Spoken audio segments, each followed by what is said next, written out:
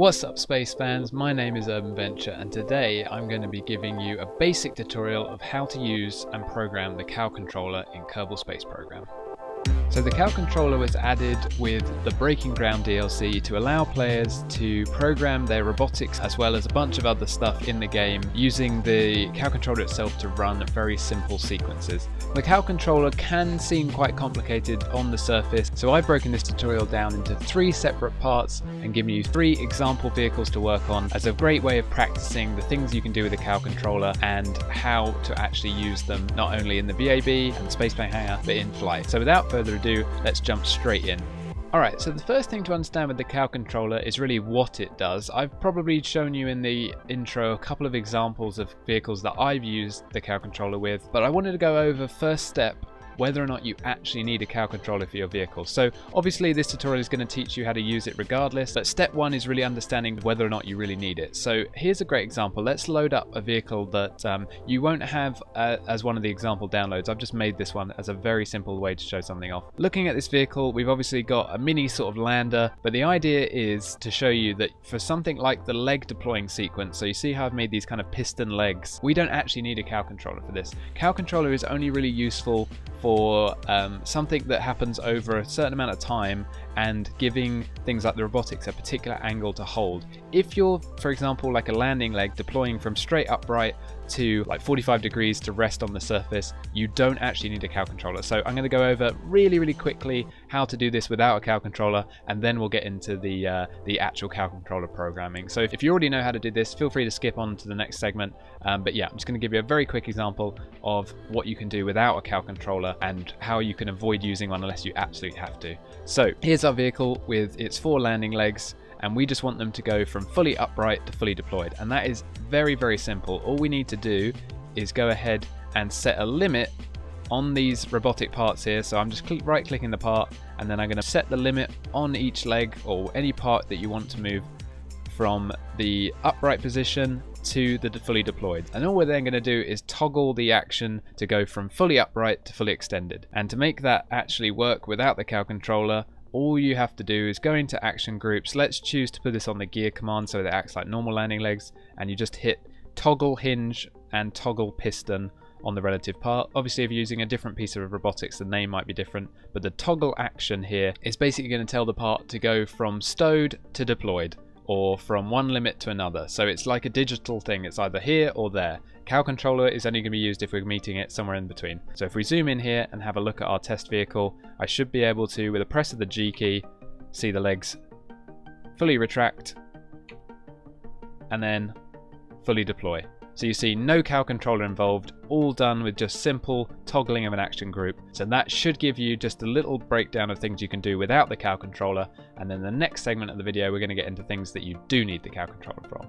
Alright, so we just had a look there quickly at things you can do without a KAL controller. Let's look at a good example of things you can do and the basics of how to program one. So I've made for this demonstration a little SRB missile that's going to launch some science equipment into space before doing that experiment and then bring it back down under a parachute. So very simple, nothing too complicated. You can get this from the links below on Kerbal X, or you can build your own or do anything in terms of a simple launch vehicle. But basically the idea is we're going to start off with just very simple sequence. So first things first, as you can probably guess, we need a KAL controller. So I'm going to open up the doors here. I'm going to go into robotics, and then I'm going to click on the KAL controller. We're going to stick that on the vehicle. One thing to keep in mind is that you probably want to add the KAL controller on the top of your vehicle or somewhere on the vehicle that's going to be there at the end of the sequence. So if we're doing a launch, we want this to remain on a part that isn't going to be dropped into the atmosphere until after it's been to space. So I'm going to add it in with the probe, which is obviously something else we want to recover, and there you go, that's the KAL controller added. Next step is not necessary, but it's definitely useful to do this, is naming the sequence. So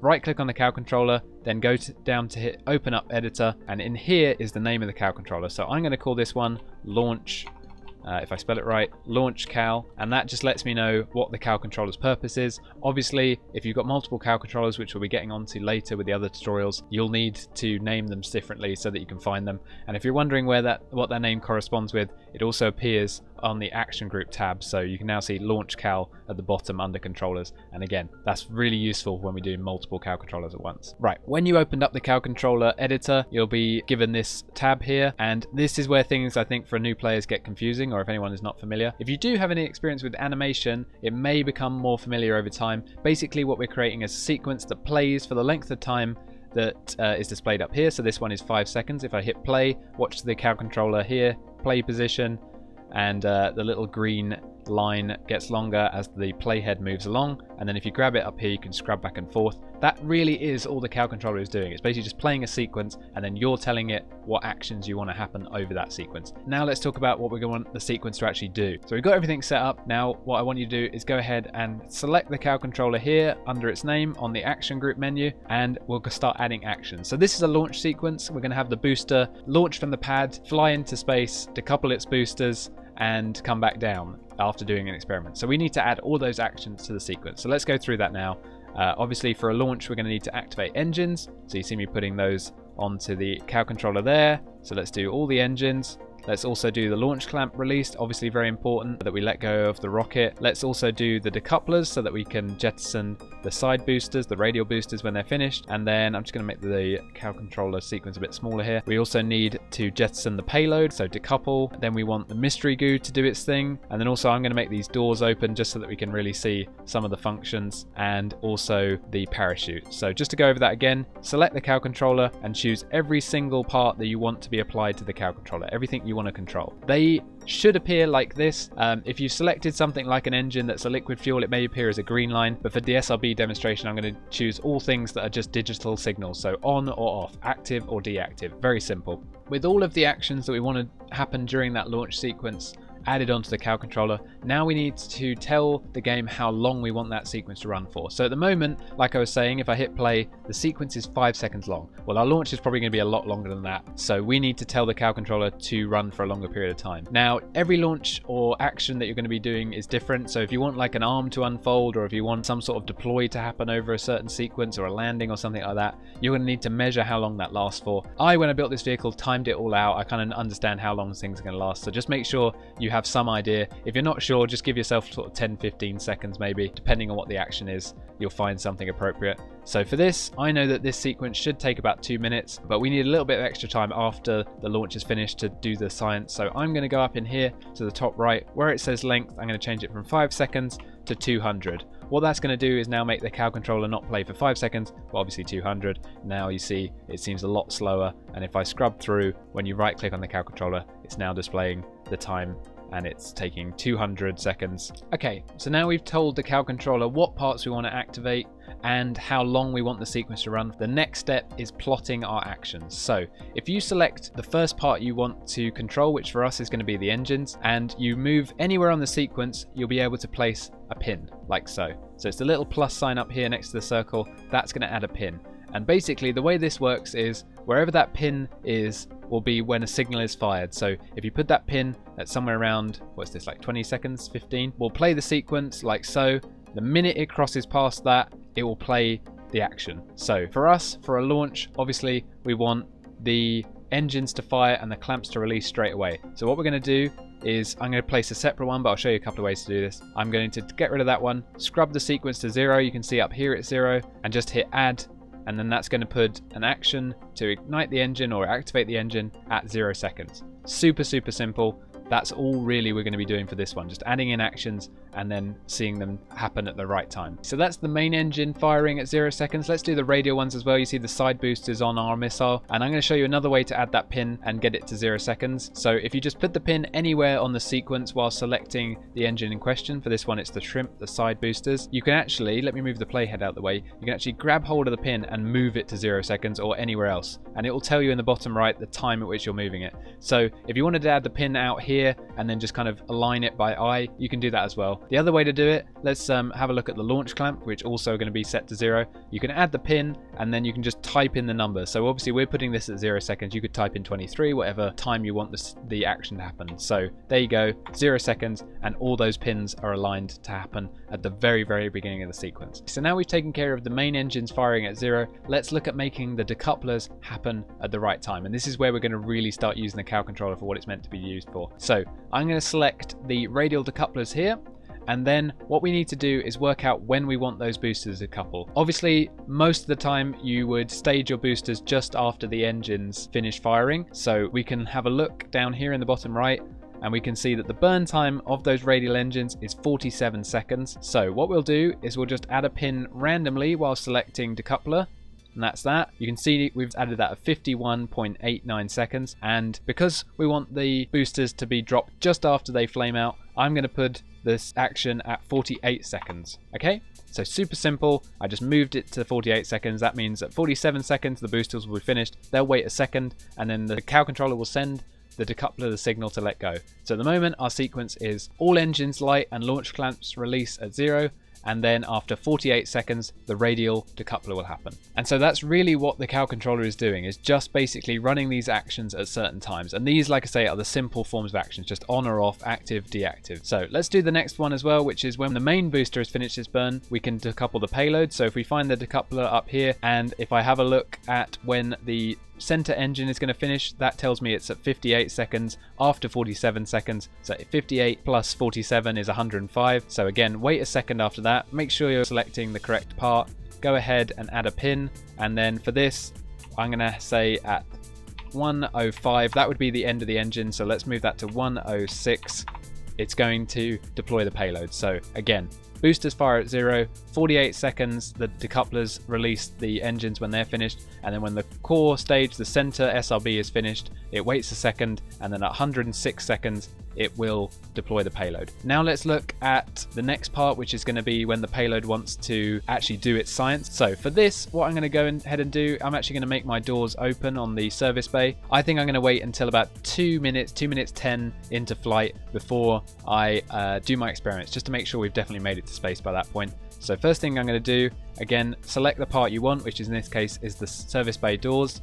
I'm going to add the pin wherever I like, and then I'm going to type in, let's say 140 seconds. The doors will open, and then let's select the mystery goo. Again, add the pin anywhere you like. You can move this one by hand. I'll show you quickly. I can just kind of guess. So it's going to add it just after the other one. So again, we're playing left to right, and each one of these is a signal. So you can see the doors are going to open there, and then the experiment's going to run.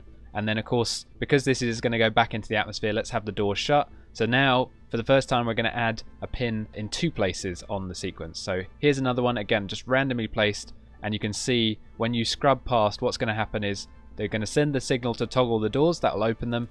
Then it will send the signal to do the mystery goo.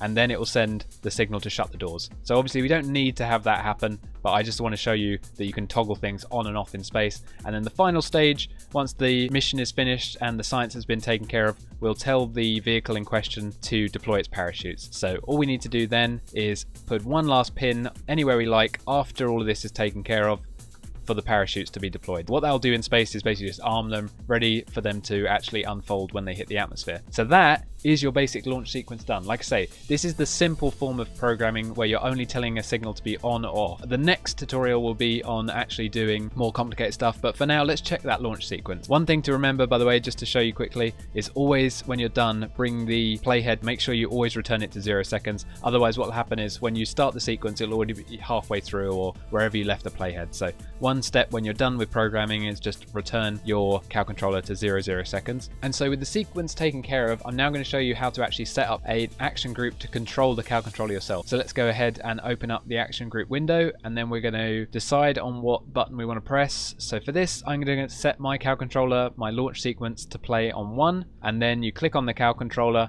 and then you hit toggle play, or if you just want it to play, for this case I'm not going to choose the ability to stop it, I just want it to play. I'm just going to hit play sequence. So when I hit the 1 key, the sequence will start playing, everything else will be taken care of, and that should be it. So let's go and test it. The vehicle's loaded in and it's ready for the test. Let's get the camera in the right position. I'm actually going to remove the nav ball as well so you can see clearly what's going on here. And like I say, 1 press of the button, I'm just going to hit the 1 key that we assigned to play on the KAL controller, and that's it. So here we go, and there it is.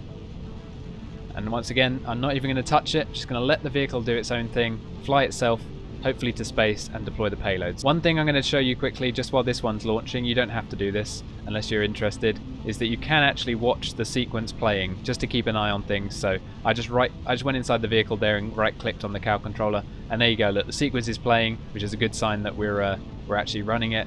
And we are waiting for our first action. At 48 seconds, we're waiting to see if the side boosters will deploy. We should see flame out and then deploy. And there you go, the sequence is running. Looks like the engines hit into each other, but luckily we didn't need them anyway after that. At 105 seconds, we should see the payload deploy.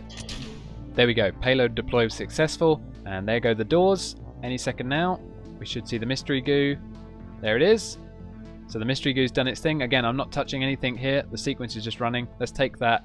Again, we're not in science mode, but that would be data ready to take down. And then you saw the doors there shut as well. And let's just check that those parachutes deploy on their own. There you go. Parachutes have deployed, or at least armed. And so if I just fast forward us through the rest of flight here, you'll see this one come back down. So again, that's as simple as it gets, just telling actions to happen at a particular time. That's all the KAL controller is really doing. At this second, I want this action to happen, and in this case, we chose the simplest actions, which were on or off. And with the mission complete, that leaves us ready to move on to the more complicated stuff using KAL controllers and robotics in part 2, so make sure to come back.